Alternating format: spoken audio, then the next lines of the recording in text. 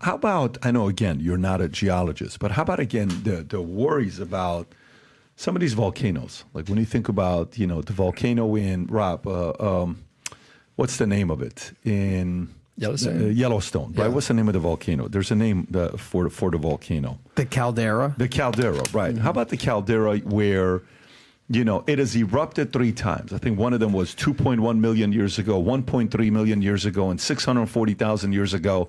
And we're overdue for it to erupt again. And every time it erupts, some 80% of America gets destroyed every time it's erupted, right? It's a bad day. Huh? It's a rough day when that happens. What is, what is the influence with what we're experiencing right now? We're man-made. Like we can screw it up for it to erupt once again.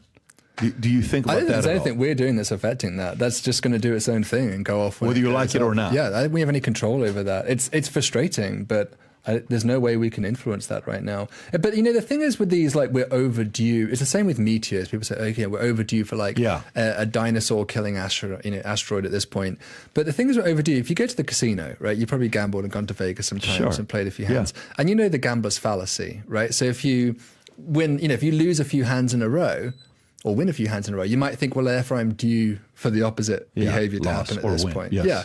And that's a fallacy. Like, statistically, if I roll a dice and I get a 6, it has no bearing as to whether I roll a 6 next time or not. It's completely disconnected.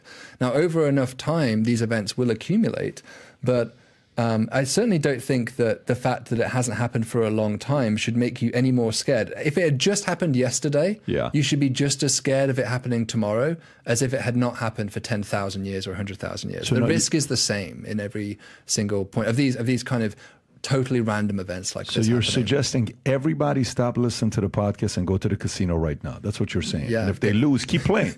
Don't worry about it. It's gonna. Good things are around the corner. It's not exactly what I said, but you sure. That's kind of how I took it, folks. Listen, get off the podcast, go to the local casino. So this a part of, like, look, if it's going to happen, it's going to happen. There's nothing we can do about it. But again, we as civilization, we as people, we there's a part of us that likes the next, oh my God, what if? You know what I'm saying? What's going to happen? It's like you should never go into that building. All right, guys, let's go into that building. You know what I'm saying? Let's see what's inside it. Right. That cave right there. If you go into that cave, rumor has it, 19 bears have lived there. And over 728 people have been killed in that cave the last 20 years. Do not go there. However, a lot of people do go there because there's around $700 million of gold all the way at the end. But I'm telling you, don't do it. David, we got to go. We got to do it. It's something about this. Well, the haunted houses, you see these like people who go around these crazy like insane asylums in the middle of night, and you're thinking like, why are you doing this to yourself? Right? Yeah, it's the commercials. You're like, do not go into the garage. The kid goes into the garage. But no, I think, have you seen a simulation on the Caldera? Have you seen a simulation on the eruption? I don't think I have. Rob, no. do you have a simulation worth watching on what it would look like? I mean, see if you can find a short one, not one of the bigger ones, because the bigger ones I have. But it's a pretty terrifying prospect, I imagine. Have you ever walked on a volcano? I've been to Yellowstone. Okay. Yeah. So, and we've climbed a couple of volcanoes before. Yeah. I walked an active volcano in Hawaii 10 years ago. My wife told me not to do it. I went there with a guy named Jose, with a guy named John, and a couple other people. Lexi, and I want to say Amy was with us. Yeah, and we went there. It was like the lava was right in front of us. It was terrifying. Right in front of us, and you're looking at it, and the lady in the morning says, you got to get there at 3, 4 o'clock in the morning, or else the ranger's not going to let you through. So we got there very early. And then we made it past the ranger, and he says, don't do it. And he says, if you smell something that smells like this and it starts raining, turn around. It's not good for you to be there. And then he says, on the volcano you're walking, if you step on it and if it capsules, like if it breaks, you're dead because it just sucks you in. One of our guys, Jose, we're walking. At this point, we've been walking for 5 hours. He's stepping on black, dry volcano at this point. He steps, all we hear, and you see the rain and the smell comes. We look at each other, the lava's right in front of us. Okay, and it's such a beautiful thing to see. Oh my God, it's such a beautiful thing to see. Super hot. It's so confusing with everything that's going on. And we said, guys, it's probably a good idea for us to just turn around, to just get out of here. And that's exactly what we did. We said, let's make it. Did you find one, Rob, or not? Just play the second one right there. Sounds like walking on an icy lake, like we hear that. Yeah, cracks. exactly. Not that one. The one below it, Rob. The one below it, the simulation. Right? Is that the one you clicked on? Yeah, you can put this on 2.0. This is just an example of saying when it happens, and you got to drive away. Look at that. It's like a nuclear bomb's going off. Seriously. So now he's driving away. Right? And he gets bigger and bigger and bigger, and now it's chasing you.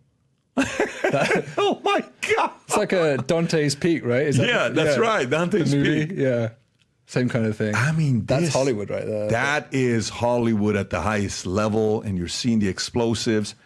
No matter how far you get, it just keeps getting closer and closer to him. By the way, there's an image that shows if this volcano was to erupt, how far out its reach would be. Rob, can you pull up that image on the reach, what it would be? It's just worth knowing. Guys, we just want to make your day a little bit more smoother, less things to worry about.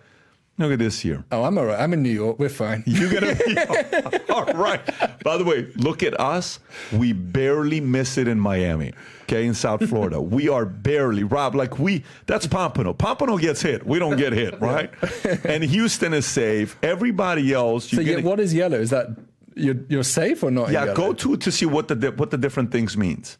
Thickness in millimeters for the ash that's going to be in the atmosphere. Ooh, okay, so you're coughing all in that region, basically. Yeah, you've got serious breathing problems. What does blue mean, Rob? Is it telling you anything, or is it just the thickness of ash? Holy shit! Thickness, and I believe that's millimeters. Well, that's like 1 or 3. Yeah, that's like Pompeii levels of bad day right there, right? You've got people encased in ash. It's a bad day. It's definitely qualified as a bad day if you go through something like this. You don't want to be stuck in a thing like this. Yeah. What's this, Rob? The same thing. It's just showing the impact zone if the Caldera volcano erupted. I would say don't obsess about these things, right? You can obsess about. There's so many. No, we threats. want to. We want to obsess because there's meteors, there's gamma ray bursts, there's supernovae. Which one's worth obsessing about? Which one's worth obsessing about? Any one of these guys? I think trying to enjoy your life's worth obsessing about. That's what it is. Right? I love it. Yeah. What a great mentality to have.